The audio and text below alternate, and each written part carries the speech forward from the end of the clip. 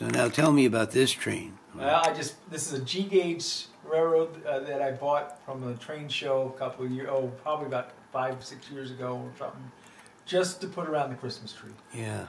And it goes, when the tree's down, it goes back in the box. But each year we take it out, and I enjoy watching it go around slowly, and it's put in a lot of miles because it goes all day long. So how many miles per day would you say? Oh, I have no clue. Well, let's say the track is probably about, 10 feet if we stretched it out, right? Yeah. So we'd have to multiply. And it just took, how long did it take to go around there? I don't know, maybe about 30 seconds. And so we could do the math, I guess. Yeah.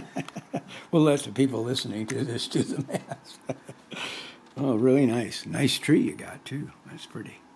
That's a new tree. One of our church members works at Walmart. Uh-huh.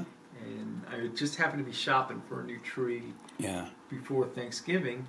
And she said they're going to have a really good special on a tree on Good Friday, or on Black Friday, I should say Good Friday. On Black Friday, do you want me to pick you up one? And I said, you mean I don't have to go out and actually go get it? You just put one aside for me? Yeah, I can do that and stuff. Nice.